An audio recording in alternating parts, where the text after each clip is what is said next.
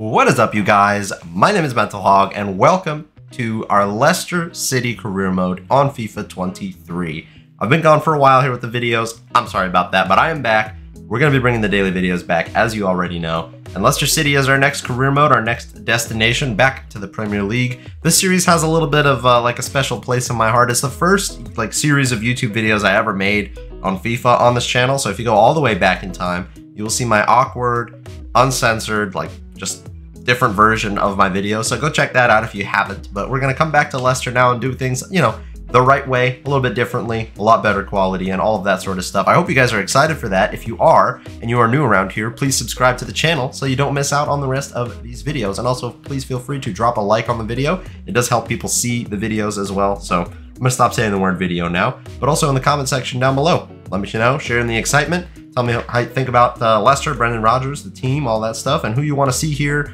all those sorts of things. So yeah, what we need to talk about though is this Leicester team.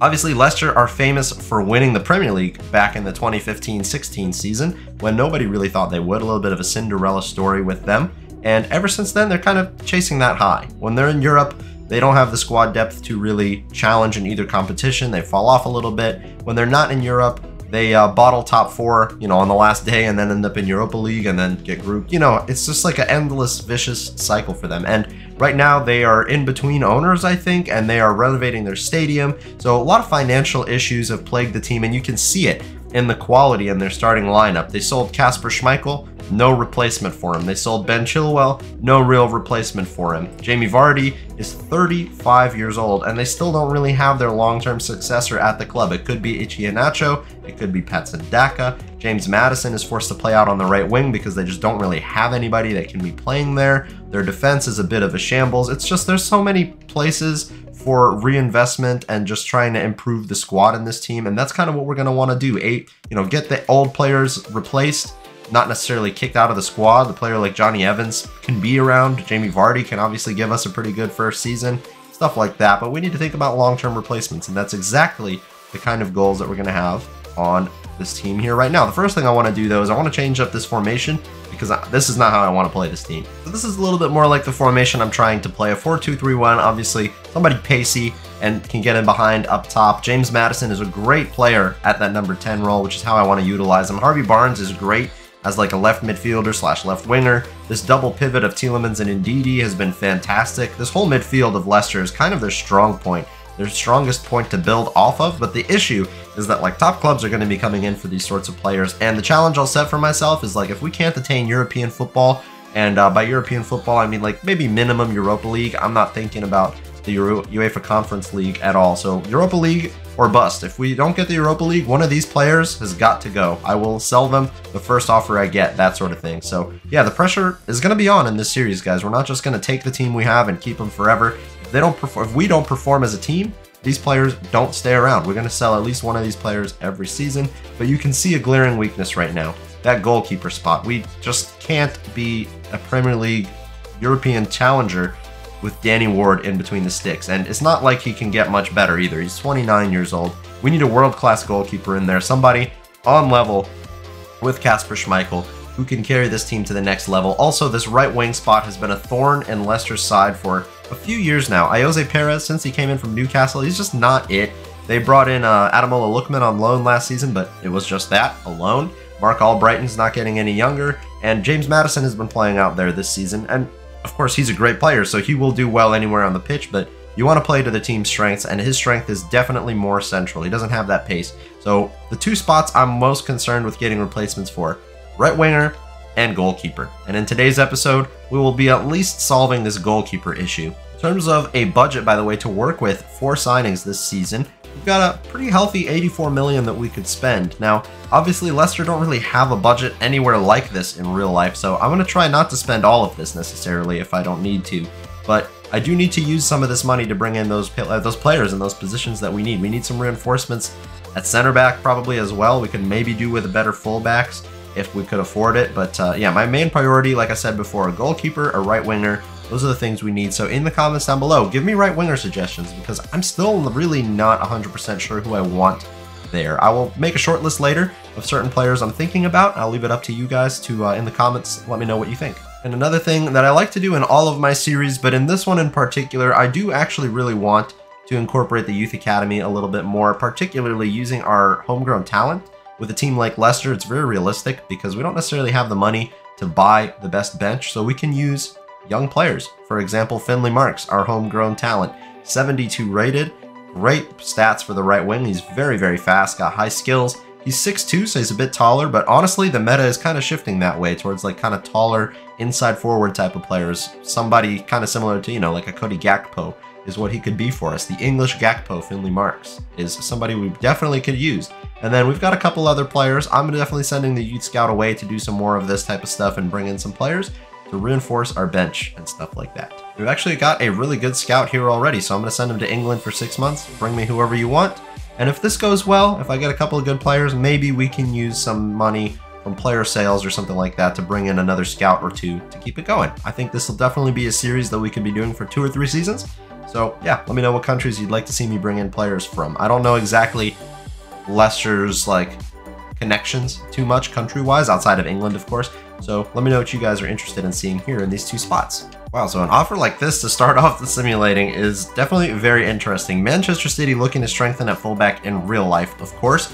And, you know, on one hand, I want to keep this pretty realistic. Leicester are just kind of selling players left and right with no sign of replacing them.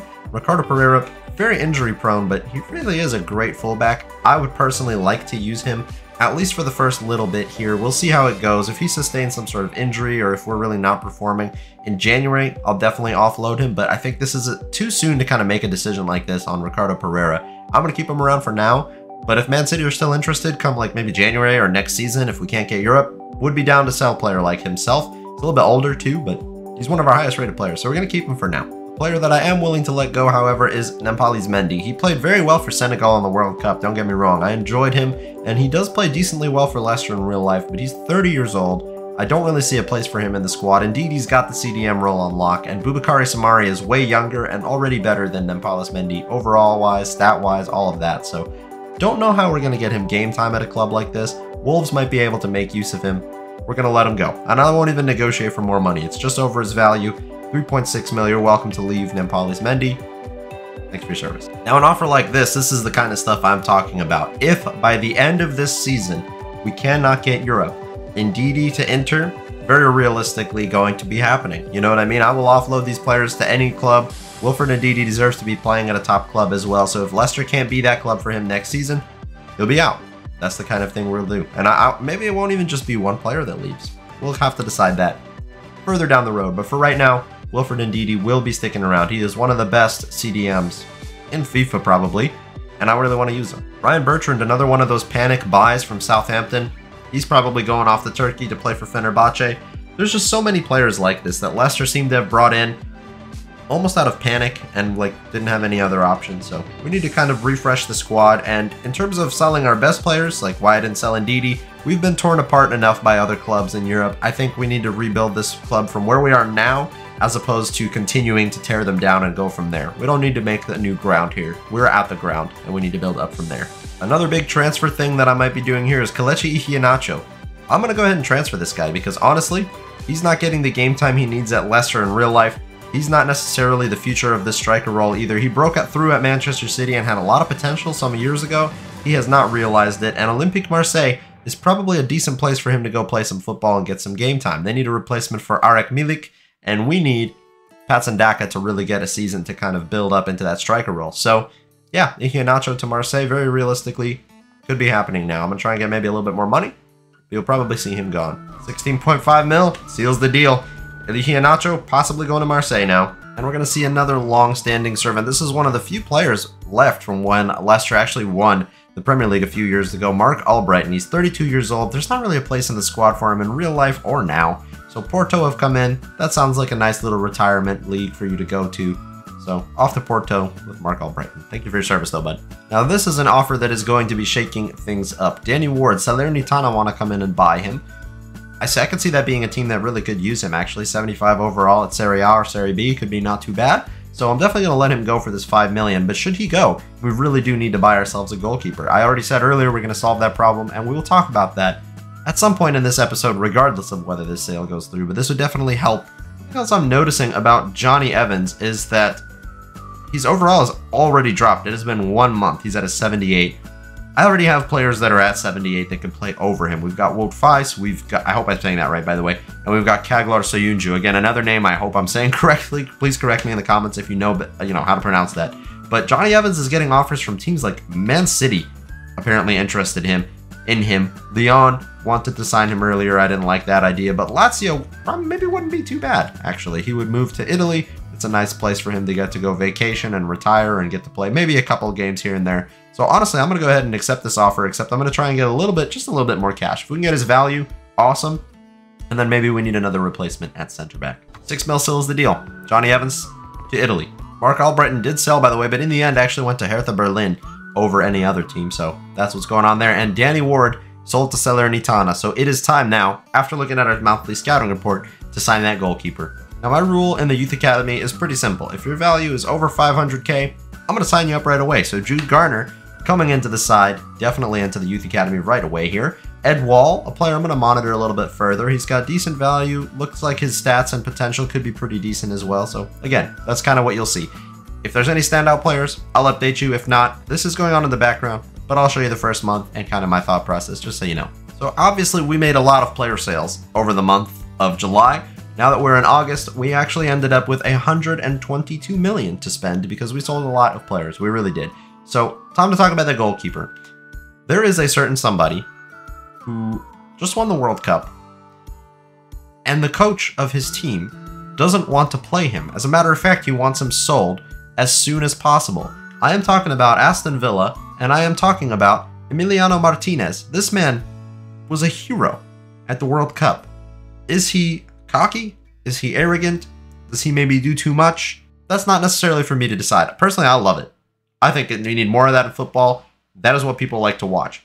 Also, I think this guy is an amazing goalkeeper and made probably the best save of all time against France at the end of extra time. So Emiliano Martinez is the man that I want to bring into this side. He made his name at Arsenal through a very, very random series of events that led him to play for that team. Moved to Aston Villa, where he made a name for himself and then got the spot in Argentina to even play at the World Cup in the first place. And now he's just literally going to be pawned off to anybody who wants him. This man should be playing for a top club. And I think that Leicester City are a little bit further along in their development as a, English powerhouse than Aston Villa. So I think he belongs at a team maybe higher up than us, but he needs a job. He needs an employer. And a lot of the top teams have goalkeepers they already like. So you know what? The only other place I could see him going is like a potentially, maybe like a Bayern Munich or something like that. But I'm going to be bringing him across here. The January window isn't open yet, so he will be going somewhere, I think. But wherever that is, I'm still not sure. He didn't even play today in Aston Villa's game against, I can't remember who their game was against, Liverpool. He didn't play against them, but yeah. I don't know what's going on with him, but I'm going to be trying to bring him across. He's also not very expensive, about 34 million or so, and let's try and get him in. Began proceedings at 30 mil. They countered with about 35. I think we'll end up getting to settle for a nice 32 million. Okay, so maybe not 32 million, 33 million for a World Cup winning goalkeeper who had the Golden Glove, the best goalkeeper at the tournament. I'll take that. Emiliano Martinez is coming across. Probably going to want a pretty hefty contract, but you know what? After winning the World Cup and coming to a team like this, I don't blame him. 3-year deal. Sounds good to me, bro. No release clause, and it's up to me to give him a wage. Honestly, I probably shouldn't make him one of our highest paid players, but I'm going to do it. 120K in your wage, $500,000 as a signing bonus. Hopefully that's enough for you to come to Leicester City. It sure is. Cue the cutscene. We've got a star player coming in. Emiliano Martinez makes his way into Leicester City. He's coming to the Midlands from, well, Birmingham. James Madison's here to welcome him. Everybody's here to welcome him. He's running on the treadmill, doing the usual, And we've got our new number 1. Emiliano Martinez. I do wonder what kind of price rating we'll get for a transfer like this. 33 million for a world-class, like World Cup winning goalkeeper. That's what I thought. An A. I would expect no less. That already adds so much to our back line. That breeds so much more confidence for me. By the way, I just put Castagna in here to have like the highest rated 11 possible. James Justin will honestly probably end up playing at left back. But yeah, now if you take a look, Johnny Evans, Wout Faes, and Kaglar Soyuncu are all tied on overall. But Soyuncu is just, besides defending, a lot better of a player than Johnny Evans. So already I think I'm going to go ahead and move Soyuncu into the side instead of Johnny Evans. And the captaincy will end up going to probably not Emiliano Martinez right away. I'll probably give it to Jamie Vardy. Not necessarily the kind of player who will lead on the pitch, but he will lead by example. Also dropping off in his rating, by the way. So we will hopefully get a good season or two. Well, season, really, from Jamie Vardy. And then it's up to Patson Daka to carry that mantle. So, yeah. Transfers going well. Now it's time to, you know, reinvest, bring in players. So, positions to figure out still. Right wing, maybe left back. And also, we need a center back, maybe, for Johnny Evans or something like that. And then goalkeeper-wise, we've got Danny Iverson. He's young, 25, at least younger. Pretty tall, and he can do the job for us when we need him to in the Cups. Johnny Evans actually did get sold to Lazio. I don't know why I forgot about that, but he's gone. So actually, we will need a center back. So comments down below. We need a right wing, center back, maybe a left back. What do you want me to see? I mean, what do you want to see? I will talk about right wing options because that's the other big position I want to have players in for. But other than that, I'll leave it up to you guys. Wow, the Spuds have come in with a huge offer for James Maddison. Again, if we're not in Europe next season, this guy will be out of the club. It'll be like a rebuild inside of a rebuild inside of a rebuild of sorts. But that is a lot of money to turn down. So we better perform this season as a team, and him as a player. Otherwise, we're going to be getting a big hefty sum for him next season. And I love James Maddison. I don't want him leaving. It's also now coming to my attention as I get ready to assemble the starting 11 for our first Premier League game of the season that we actually have no backups on the wings. So I think that youth academy kid can actually get promoted right away and actually kind of play a role already. We still will probably need a better starting right winger, and maybe him and Perez can be like backup, but yeah, we have nobody. Desperate times here at Leicester City right now call for, I guess, kind of desperate measures. He's a great looking player, so I don't think it's really that big of an issue to have him here, but Finley Marks getting promoted into the senior team and could potentially see minutes on the pitch today against the Spuds. With the players we have, I think the kind of tactics we need to be running with are these. When the team makes a mistake, we can look to capitalize on it in terms of pressure.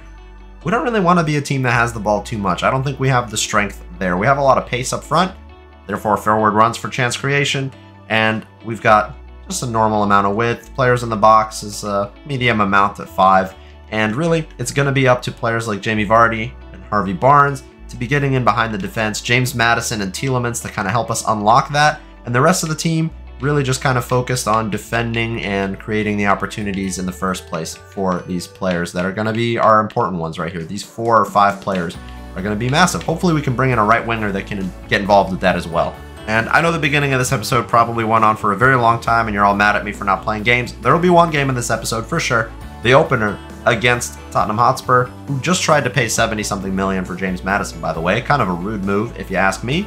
But let's get out there and play. The first game is at the King Power Stadium, so we'll get to see our home turf, which will look different in a few years' time, actually, because they're getting it redone. But we're playing up against a team who has a lot of players that were at the World Cup and did very, very well. Another World Cup winner in Romero, runner-up in Lloris, Perisic, a semi-finalist, Harry Kane, well, you know, and Heung-min Son. All of these players, very, very good. But I think we're better, so let's get out there. Start of the Premier League season for Leicester. I'll make the first half a little bit quicker because in real life, you know, it's January now. So we're in the second half of the season. We don't really want to redo the whole first half too much, right? So we'll get there pretty quickly, but I do want to play the opener. Leicester had a pretty bad start to their season, or a pretty bad first half to their season compared to what expectations are. And really, I think just the expectations are a little too high for what the squad they have in real life. But we could probably do one better, especially if we get some more fresh faces like Emiliano Martinez into the team. We won't be, hopefully we won't be sitting 13th at the second half of the season like they are right now. And just like in my other series that we've done, I will update you on kind of their performance in real life as there are updates. So, you know, Premier League restarted. They played up against Newcastle, and they lost 3-1 or 3-0. I actually forget exactly. I don't think they scored. I think it was 3-0. Yeah, pretty embarrassing first day back when the team kind of has been needing results. Brendan Rodgers' job has been in question for a while now, like probably 10 fixtures or so, where people have been saying he should get sacked, and then he just kind of pulls out a string of runs and a string of form, and then we're kind of fine again. So, yeah, very back and forth for Leicester. Hopefully the tides will turn, especially with me here controlling the team. I'm using some cool sliders, by the way. They're the FIFA OS community sliders. So if you don't know what those are, basically slows down the game a lot. Sprint speed is set to like 15, if that's any indication. And the game gets made just harder and a little bit more realistic in general. Nice cross from Ricardo Pereira.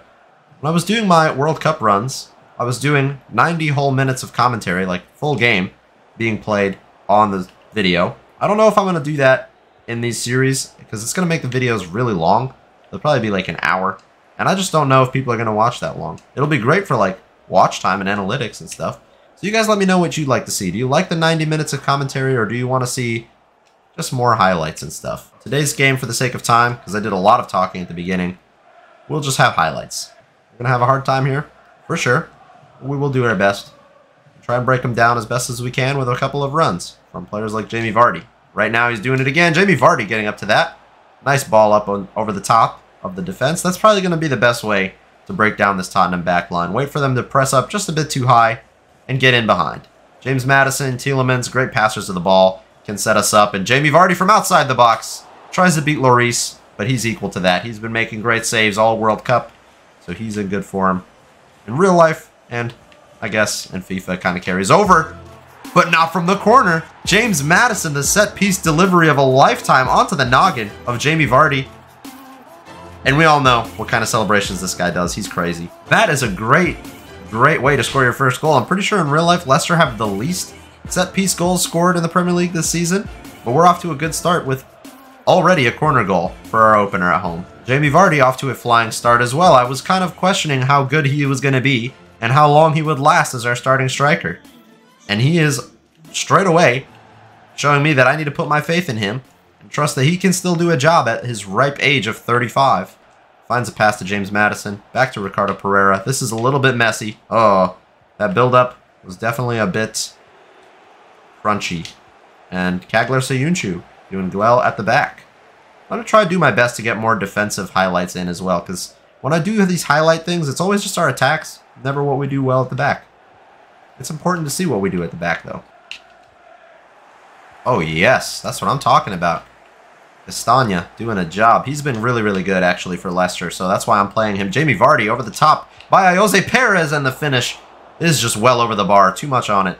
Harry Kane out wide, making the run inside. Wout Faes, who was signed in as a replacement for... I kind of forget who, I'm not going to lie. Who did they sell out of their back line to bring him in? I think they didn't really. They just kind of brought him in. And he's been actually pretty good.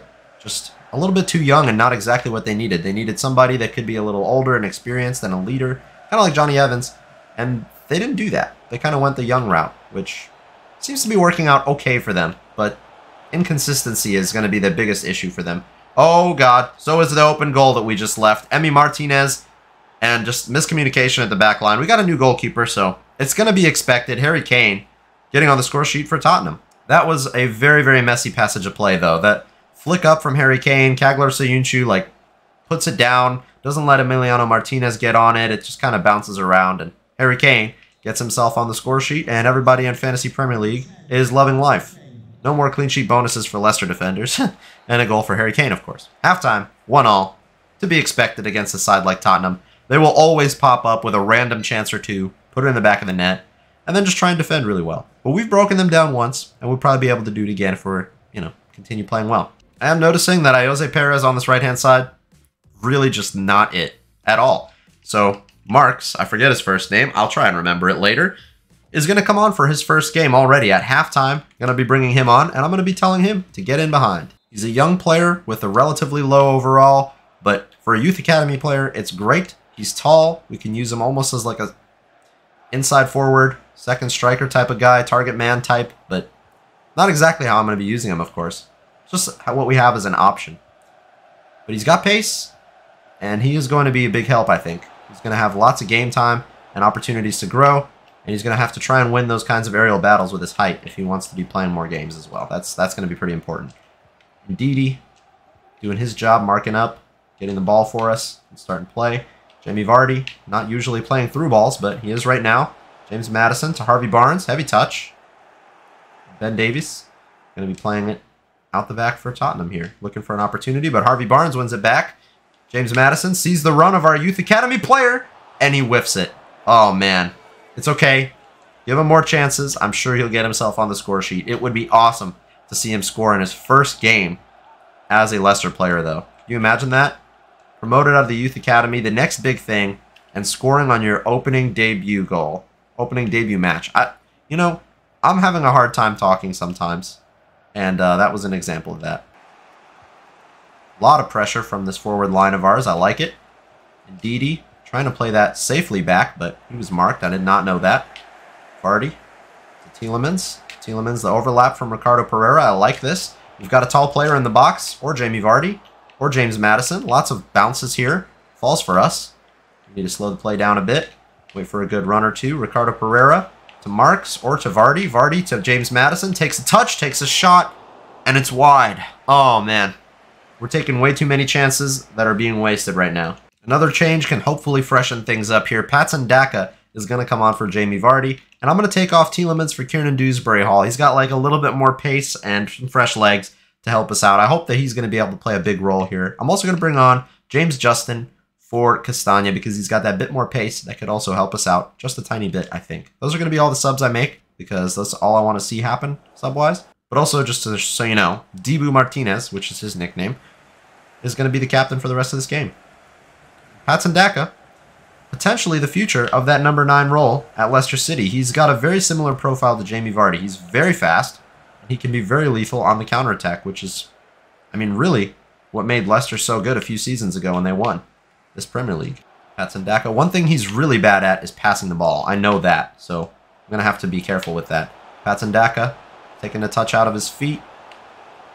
Not enough opportunity there for him. James Maddison, space, takes the shot, chests it down, takes another shot, and it's wide once again. At this point, it looks like we're going to have to maybe settle for this draw and hope that Tottenham don't get a chance to get themselves a winner. Would love to get at least something out of this opening game. A draw is totally fine with me. They're trying to shore up at the back. Eric Dyer coming on for Matt Doherty. He's going to be playing right back for the rest of this game, I guess.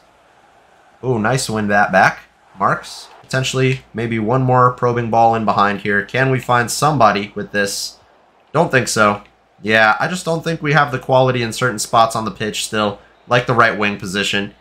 And that was ultimately the difference, right? Tottenham were not great going forward, but they got their chance and they took it. We created a lot, but we're lacking just that final touch from a few of our players, a few of the times that they had an opportunity. Yeah, one look at the stats tells you everything you need to know. We had the possession, a lot of shots, 9 shots, 2.4 expected goals, more passes even. A lot of tackles won. So we're playing our style of football very well. We're getting up, we're making chances, we're even able to outpass a team like Tottenham, and we're very, very aggressive in the defense. That's the kind of stuff I want to see from us. But what I want to see more of is a little bit more clinicality. 44% shot accuracy is just not perfect, you know? I know this has been a long episode, but I just got a couple more things to share with you. One thing, and I'm going to leave it at this. I'm not going to accept this or deny this offer. PSV want to buy Ayoze Perez. I just realized he's 29 years old. This guy could get sold, and we could bring in maybe even 2 wingers. Somebody that could be like a starting player, somebody maybe a little bit lower rated that could work his way up alongside our youth academy player. So Ayoze Perez, potentially up for sale. I forgot I put him on the transfer list just to kind of scope out offers. This could be a good move for us. One more thing to show you, our short list for the wings. So we need 1 or maybe even 2 more wingers. Pace is one of the most important stats to me. Nico Williams could be an option. Gonzalo Plata. I'm not going to say the names of all of these players, but I'll tell you the names of some of my most interesting options. Madueke, very, very highly rated in all of European football, and he's got a decent, not too bad release clause on him, 36.8 million. Could be a great option. Doku, again, a very cheap release clause. His rating is definitely a lot lower than what I would necessarily like. I'm wanting more towards the 80 overall rating, but he's fallen off a bit in terms of his prospect status, but the pace is just massive, and his dribbling could be great, and he could definitely be a good player for us. Marcus Edwards, but these are my main 2 right here. Kvicha Kvaratskhelia from Napoli, right? He is taking the entire world of football by storm, or at least he did in the first half of the season, and we all kind of forgot about the guy, but Kvaratskhelia is insane. 5-star weak foot, 4-star skills. This dude is banging goals for fun right now at Napoli. He's got pace, he has got good dribbling, he is good at scoring goals. He prefers to play on the left, but I'm sure if we brought him across, he could make waves on the right wing here at Leicester. This could be a great move for him. Despite losing Champions League football, he comes to the Premier League and hopefully gets it once again. And another one that I'm very, very interested in personally because I'm American is Christian Pulisic. He had a very good World Cup with the US, despite what a lot of people think. He got kicked in the balls, and he scored a great goal. But I think he could be good for us at Leicester, even though he's pretty highly rated, and he would cost us a pretty good chunk of change, because he can play on the right. He likes to play on the right. He's got pace. He's got a very high overall. I think this could be a great option. Jadon Sancho, I just kind of threw in there as a little bit of an interesting one right now. He's not playing for Man United. He's actually nowhere near the squad. He went to the Netherlands to like retrain his fitness and figure out why he is doing what he's doing. Not a pacey player, but he played on the right at Dortmund, and he was incredible at like winning 1v1 dribbling duels, and he's got 5-star skills. Different kind of player than what I usually like on the wings. I definitely want to use him at some point in FIFA this year. Maybe not the right team for it right now, but you guys let me know. This is a very big short list, but you know, help me at least narrow it down to a couple of options, and we will sign one or maybe two of these players in the next episode. Like if we get Pulisic, we could easily also sign Jeremy Doku and kind of rotate him and our youth academy kid Hill, I still don't remember his first name, on either side, you know, the left and the right, and they can get plenty of game time because our wingers on this team are going to be up and down all game long, defending, going forward, using their pace. So we will need to be rotating and subbing a lot. So yeah, this is episode 1 of the Leicester Career Mode wrapped up. I've been recording for well over an hour. If you guys enjoyed this, please be sure to leave that support down below. Drop a like on the video. Subscribe if you're new around here so you don't miss episode 2 and all the rest. And I told you guys like 300 things to let me know in the comments, so you guys know what to do. I will see you, maybe not tomorrow, but in a couple of days for the next episode. Thank you guys so much for watching. Have a great day, and peace.